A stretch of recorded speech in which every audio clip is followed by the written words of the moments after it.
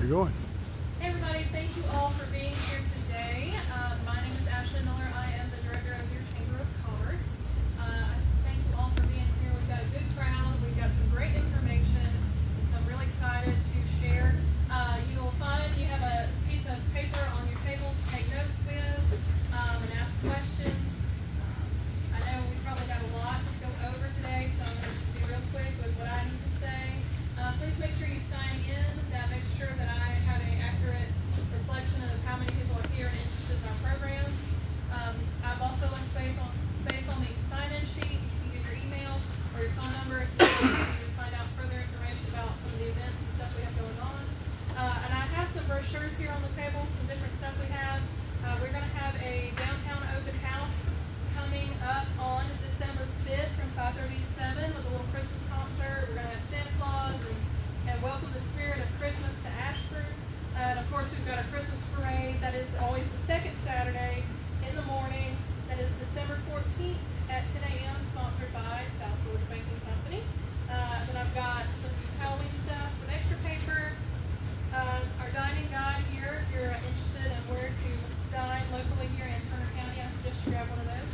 A few housekeeping items.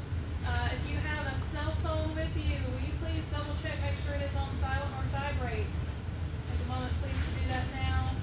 I know it can be a little distracting. The service in this building is not great. So, the bathroom is here to our right, not this door, but this door, the door closest to the exit. If there is a fire or emergency, there is an exit there and there's one there. I want to thank my board members for coming out. I have Miss Donna Payne over here. Woo-woo! All right. Miss Patricia Harris. I've got Brad Christian and Ben Baker there. So if you have any complaints, you can take them up with Ben. We've got plenty of food. Y'all help yourself. We're going to be very kind of informal here. We are here not to sell you on any particular insurance plan or anything. Our goal here is to make sure that you have a comprehensive understanding of your needs for Medicare. And so with that, I will introduce our guests today. We have Michael, also known as Gage Little, and then Tyler McDonald. They are insurance brokers with McDonald Group Insurance Services and also one of the newest members of our Chamber of Commerce. So y'all give them a hand. They are they're an independent agency that collaborates with over 20 top insurance carriers across Georgia to offer comprehensive Medicare options.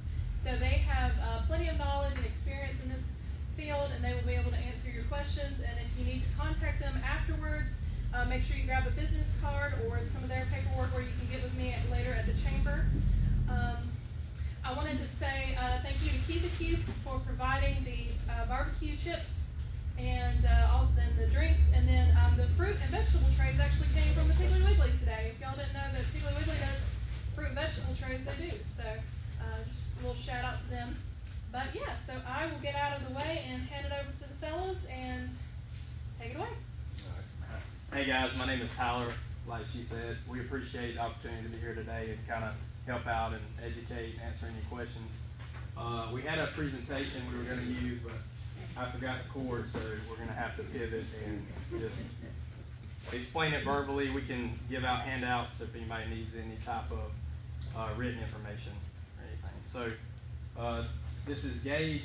I think the best way to start is maybe see if, since we don't have the PowerPoint, if anybody has any particular questions that we need to address, we can write them down as we go through our presentation explaining things. We can probably address those questions. Any type of individual. I know we're going to talk about the networks and TIF Regional, United Healthcare, and if anybody has any. Is Chris Regional not taking it also? No, Chris Regional is taking it. United Healthcare. Yes, ma'am. So does anybody have? And who were you with? We're independent brokers, so we're a locally owned insurance agency, and we contract with the insurance companies. So everybody you see on your table, United Healthcare, Aetna, Humana, any other names you see on TV, we represent all of them. So we're unbiased. We get paid the same, for every carrier. So it really doesn't matter to us what insurance company someone has, but there's a lot of things that go into it as far as networks, co-pays, that type of thing. But I'm sure several of you probably got a letter as well saying your plan may be terminated in these specific counties, so we'll address that as well towards the end of the presentation. So we'll start off. Does anyone have any particular questions about networks or about their specific plan or anything of that nature? Yes, ma'am. I need to know, with Anthem, they have on the little guidelines as far as what they say they offer the benefits. And then they'll have like, other plans for dental. I need dental. My plan is a United PEO, but it doesn't have dental. Okay. And I called them to ask if they had added it on, which they have not. But Anthem says they do.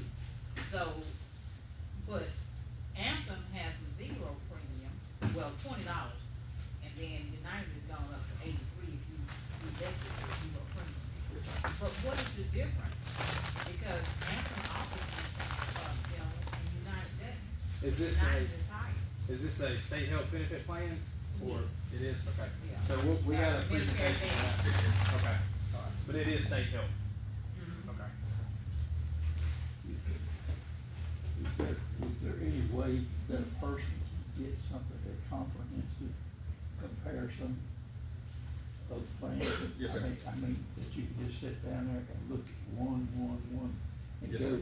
because what I found is, and compare, I get sometimes I get one, maybe another, but when I get to reading, this pays for this does not pay for this. This pays for this does not pay for this. But what I'm looking at is like in medication, things like that. Yes, sir. There's some things that they do not do pay for. So where some companies may pay for these You know, medications. and what I'm seeing is I'm trying to figure out which is most cost effective for me. Yes, sir. That's trying to pay all this stuff. Yes, sir. And that's what, how would you get a hold of all that? Yes, sir. So today we'll do this presentation and then we'll be able to get permission to contact forms so that each person is looking into diving deeper into their specific plan.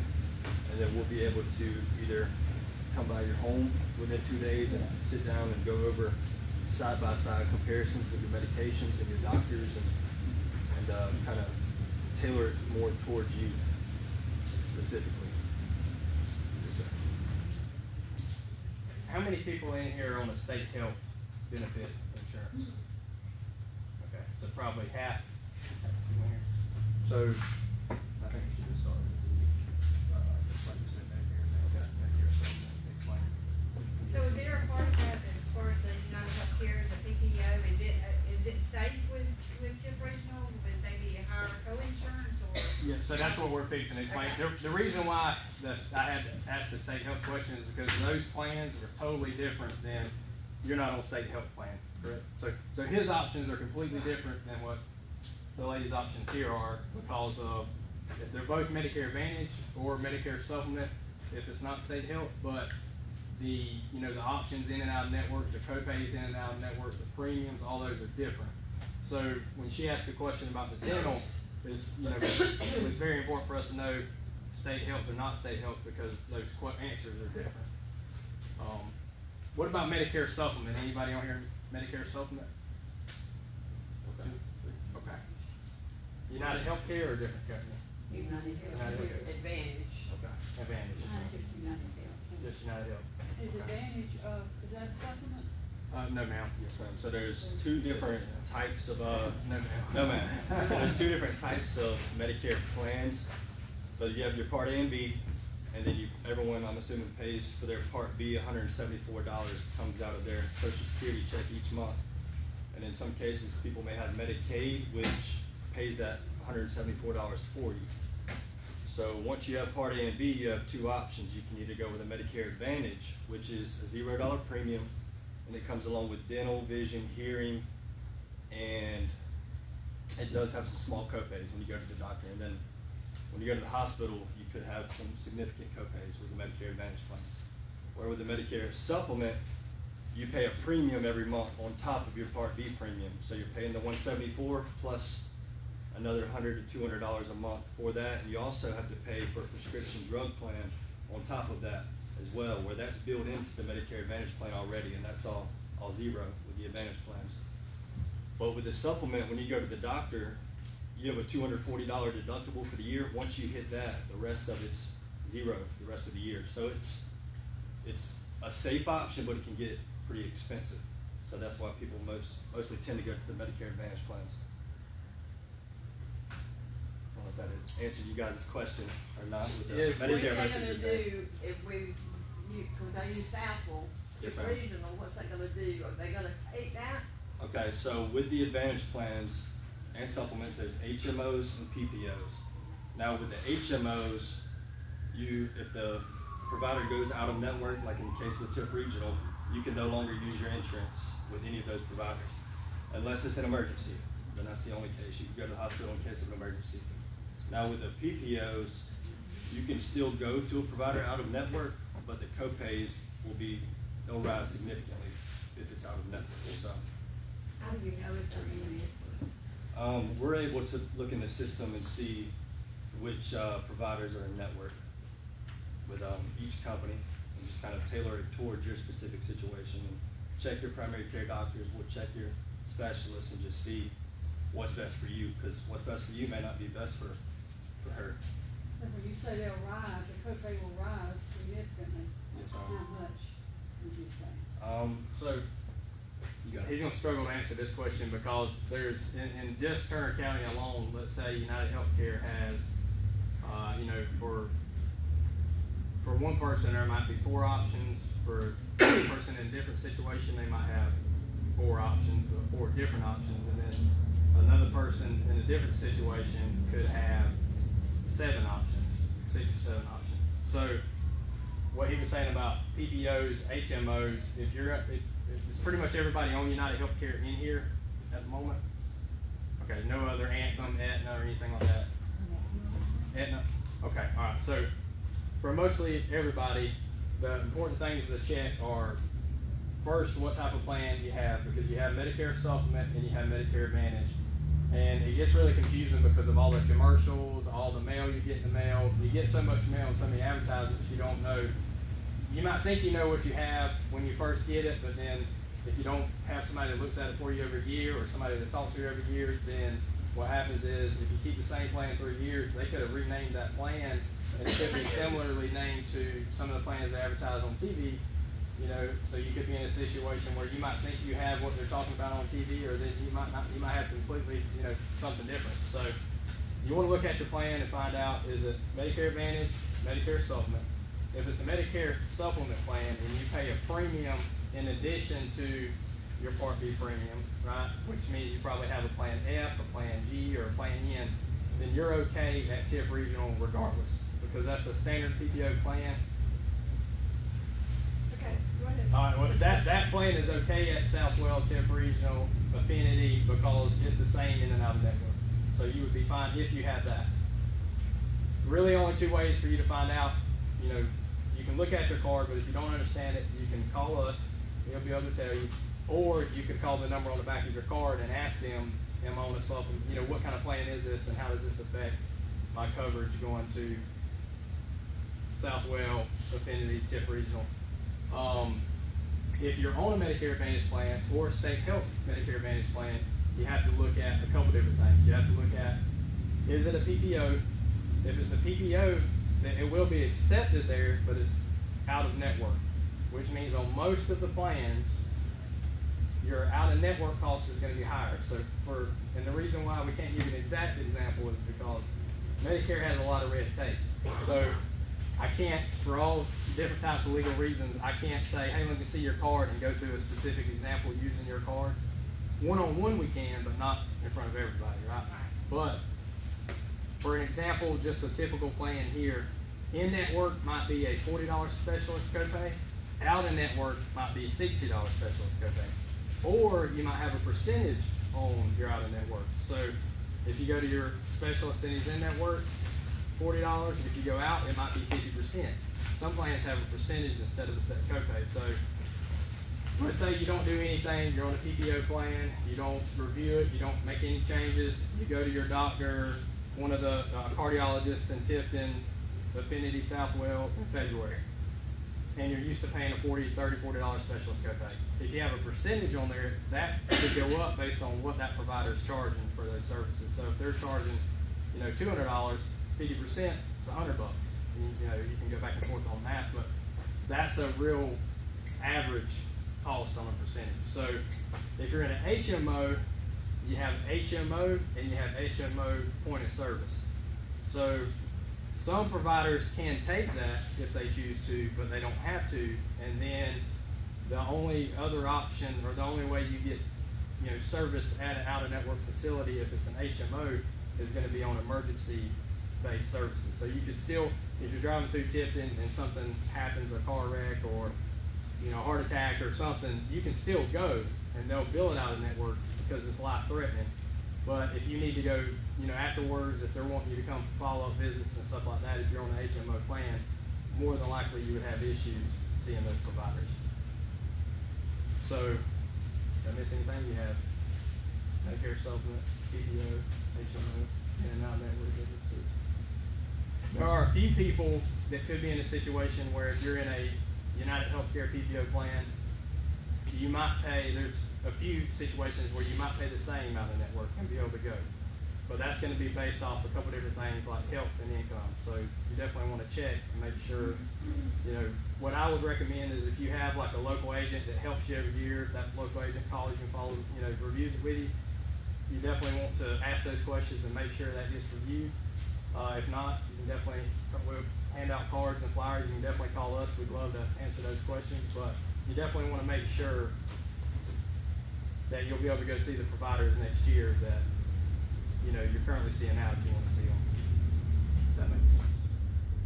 Well, United Healthcare told me that they would, I said it's gonna be out of network. Yes, ma'am.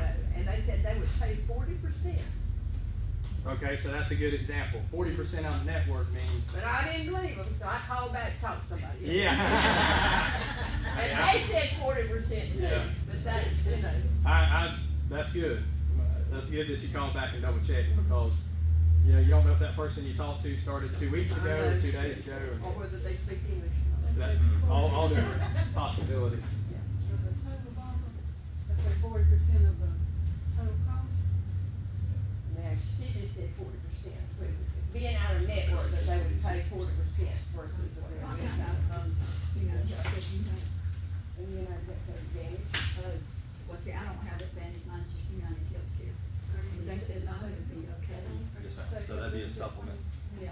And, Mine's- If it has a letter on it that says Plan N, Plan G, Plan F. Mine's a Plan J. J, okay, so you've had it for a couple years then. More than a couple of years. So that. It's a more like. Yes, 50 ma'am. years. Well, you would be able to still go and get the same. Same, that, and my mind doesn't change, is that right? Yes, yeah. So your services there would be on the same network. It's a different network, and they're not saying. The good thing about the supplement is if a hospital says we're going to take Medicare, they have to take the supplement. So your services will be just like they are this year for next year. So you'll be fine. Good. But if you're not in that situation specifically, it could be 40%. So Except 100%, not being. right. Okay. Which in your situation would mean co-insurance. You would pay 60%, and United Healthcare would pay the other 40%. Yes, ma'am. So you get pretty expensive compared to their in-network costs this year. If we're, like, I have United.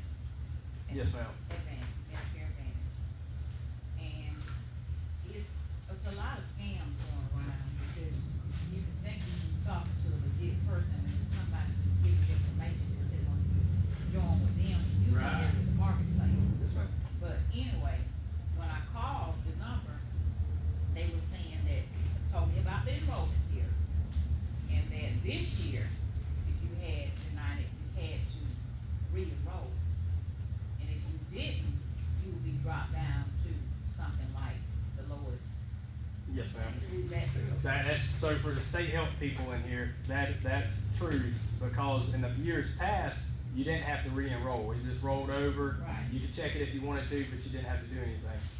This year, they're changing that, and they're going to have more options, like the Anthem plan we talked about, but if you were used to your coverage being a certain way and paying a certain premium, if you don't review that, they might automatically change it for you next year. So, you know, we have all the information for anybody on the state health plans that wants to know how they would check and how they would enroll. But it's definitely, if I can get my email pulled up here for you.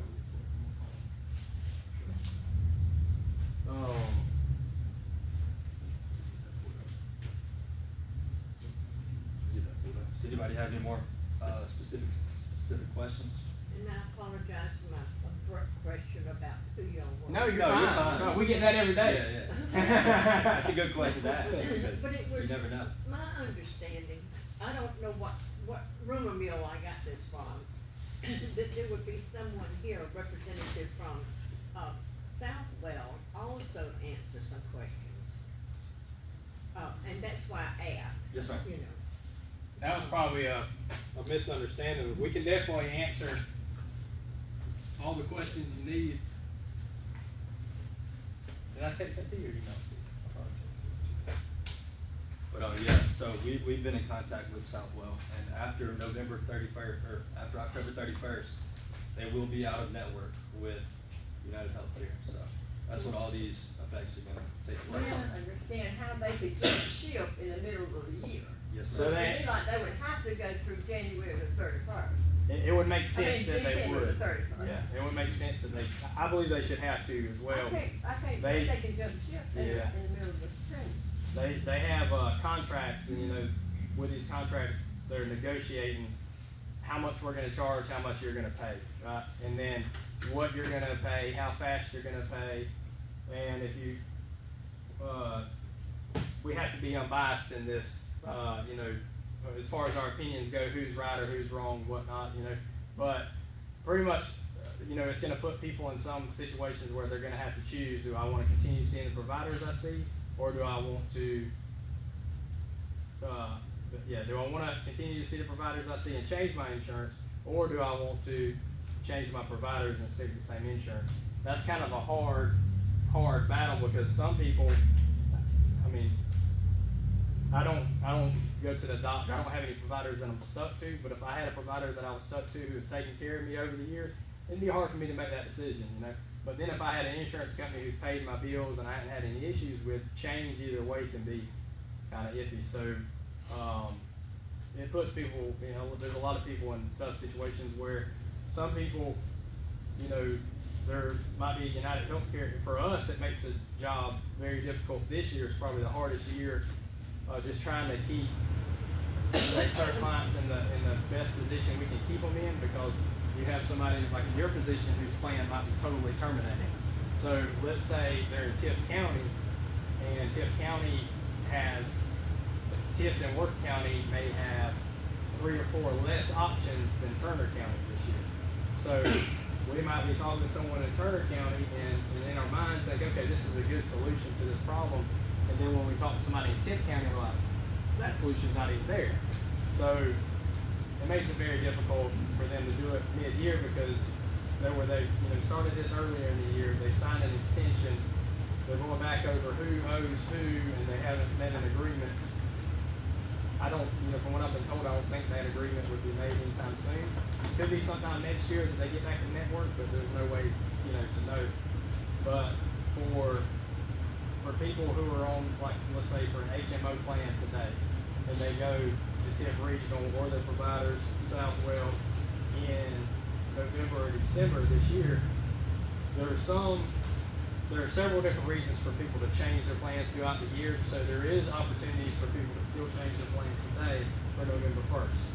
The only reason somebody would want to do that or worry about it, for a couple of the reasons, is they have some surgeries coming up planned for November, December. You probably want to review it, because you could go from paying $300 on this planned surgery to what? Average 500, 600. So it could double the cost if you were expected one, and then you go. Do you have a question? Oh, all right. So, and then if I just got a general question.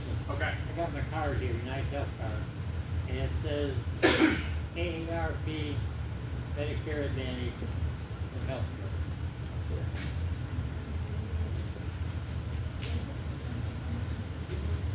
Yeah. So yours is a HMO POS. So your situation, for example, your plan. Let's take TIF Regional out of the equation. Let's talk about Phoebe for a second. Phoebe is not in network with all of United Healthcare's plans, but you could go to some of their providers and be seen because of the POS point of service. We don't know. There's no way for. Only reason I know this about Phoebe is because we've been doing it for years, you know, and we know now based on experience. But with TIF Regional, there's no way for us to know 100% if you're going to be able to see your providers in November, December. TIF Regional, according to them, when I talked about it, come first of the year, they don't cover any of what I've got. Correct. That's what we. Out of my 5 guys, there's only one that's not really covered. Yes, sir. Yes, it doesn't. Everybody else come first of the year. Won't be in your plan. Won't be in my plan. And so, if somebody had a PPO, if you had a PPO, you might can still go to them on United Healthcare, but you would pay a higher copay out of network. On that plan, you got a larger percentage of not being able to see anybody. So then I need to switch over. You need to review your plan. Yes, ma'am. November 1st. So I can't legally tell you need to switch over, but you need to review your plan for sure. Well, I thought I could review my plan. We can give you a card right here, or we have a form you can sign, and that gives us permission to talk to you about it. So, yes, sir. Yep. And we can talk to you before you leave. Okay. I'm fine because I got too much technical data related to my polio. That's the change. Okay. Beginning and I can't walk. Wow. So, But now we are still able to change plans. And that was my, you know, for November 1st my as well. I have family members who are providers as well, and You're going to be with, new plan. you know, certain affiliated hospitals around, and in November. it's kind of you know, they don't, none of the providers want to be put in this situation, you know, especially, they don't, you know, they get tired of being asked, are you going to take my insurance, you know, so, yeah, it's okay. is Chris involved in this in any way? No, so Chris Regional, we haven't had any problems with United Healthcare and Chris Regional. You couldn't use those. There's nothing, I got 2 of them. Yeah. Yeah, you could. But you know, you just have to make the decision if it's worth it or not. Yeah. We'll set up an appointment.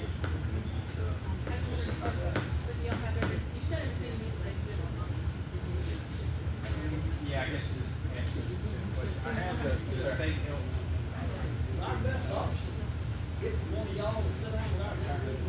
Yes, sir. I would recommend that. Let's put it out to you guys. Yes, sir. Because it's so generalized with different plans.